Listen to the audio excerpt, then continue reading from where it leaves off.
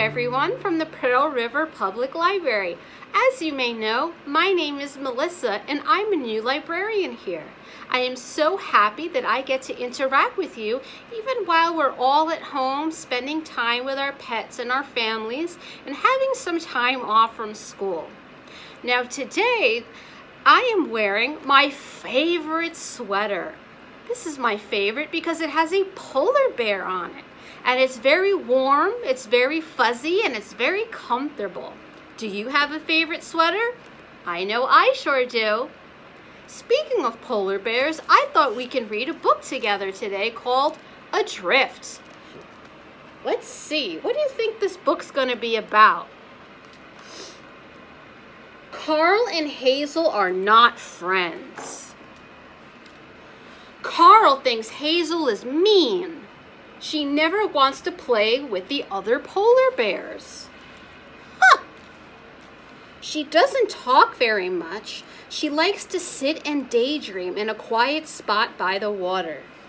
If somebody likes to spend time by themselves, do you think that means that they're mean? Could it be that maybe they like to spend time on their own?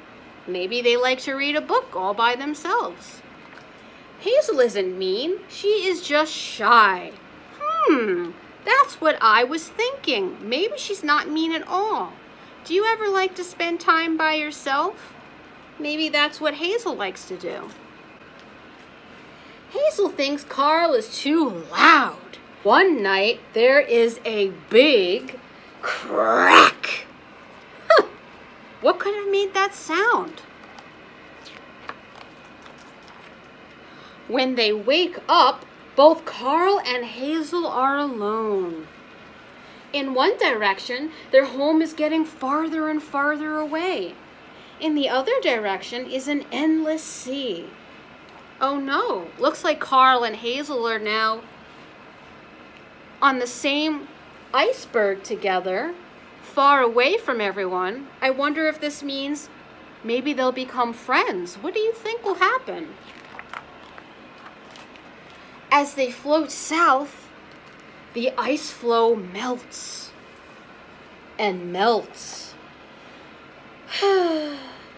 See the iceberg? It's getting smaller and smaller and smaller and smaller.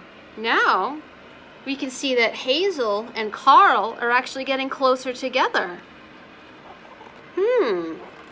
They weren't so close to each other before. So it gets smaller and smaller until it's me, Carl, from land. I remember you. Of all the polar bears, Carl is stuck with the one who doesn't like to talk. Of all the polar bears, Hazel is stuck with the one who talks too much. So it sounds like Carl and Hazel are very different from each other. One of them is very quiet and one of them is very loud.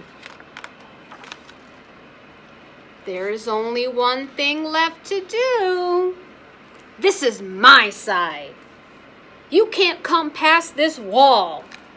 Uh-oh, I guess Carl and Hazel aren't friends yet. Even though they're very close together, they don't seem to want to spend time together. Look at them building this wall here out of ice, so they can't get too close to each other. Will they ever become friends? All by myself. Carl seems pretty happy to be all by himself. Building a snowman, swimming with the fish.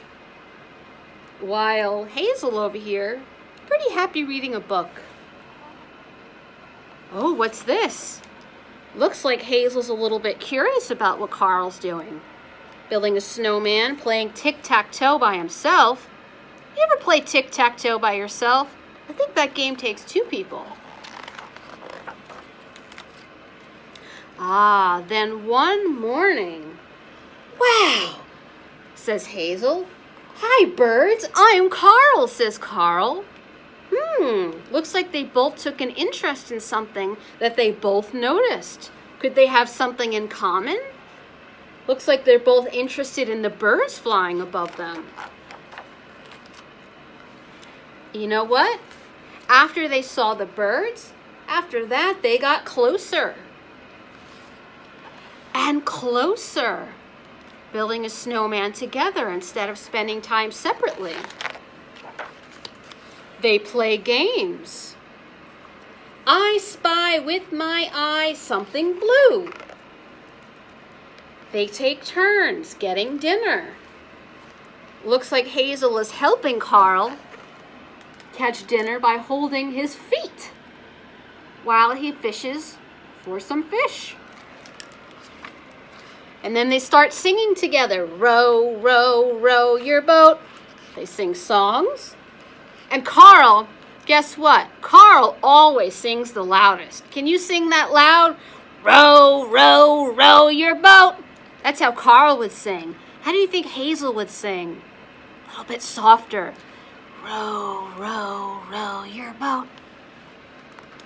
And sometimes they just sit quietly and look out at the water. And that's when Carl asks Hazel, what are you thinking about? After a while, Carl doesn't smell too much. He doesn't smell too much like old fish. Or maybe Hazel has just gotten used to the smell. Whew. And Carl says, oh, those stars look like two bears. And what do you know? Hazel agrees. I see them too. Sometimes Hazel worries that the ice will all melt before they see land. But she doesn't tell Carl. She doesn't want him to worry. She doesn't want him to be worried. And so, in this picture, I think Hazel looks a little bit worried. But she doesn't want to tell Carl what she's worried about because she doesn't want him to worry also. And then, one morning, there is a tiny sliver of land on the horizon. Looks like they can see a little bit of land from where they're stranded on this little piece of ice. And you know what? It gets bigger. Look at that. See how when the ice is so far away on land that it looks tiny? And then once they get closer to it, look at how much bigger it looks in the picture. And then it gets even bigger. We're saved!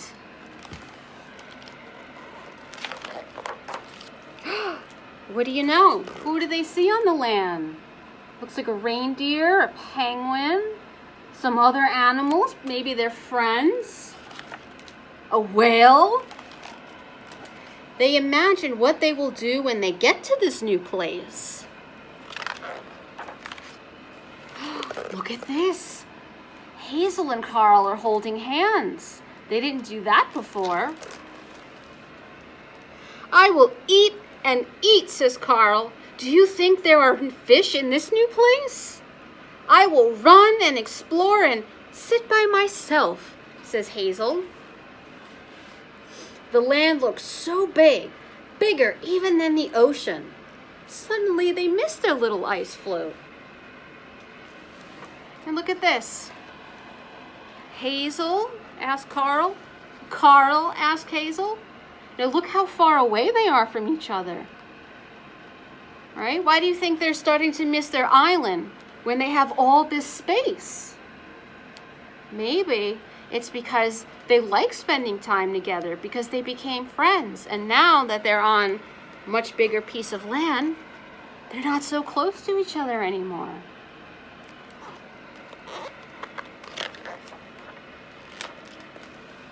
You know what? Says Hazel. You're my best... Oh, you know what? This is Carl. Carl says, you're my best friend, Hazel, even when you're quiet. And Hazel says, you're my best friend too, Carl, even if you talk a lot. Right? Two polar bears are so different from each other, and you know what? They can still be really close friends. And here's Carl and Hazel holding hands, spending time near each other again, even though they have so much land and they're not stuck together on a little island made of ice. And you know what? They spent more time together and they lived happily ever after. Do you have a friend or a brother or a sister or a family member that's pretty different than you are? Do they like different things? Do they like to be louder? Do they like to be more quiet? Do they like different food than you do? Think about it. We may know people that like different things than we do, but we might still like each other. For example, I really like polar bears. Do you like polar bears? Maybe you like kitty cats. I like polar bears, but we can still be friends. I've had such a wonderful time reading this story to you. I look forward to reading more stories with you, and I can't wait until we come back together again so that we can see each other in person. Thank you so much for reading this story with me. Have a great, wonderful day.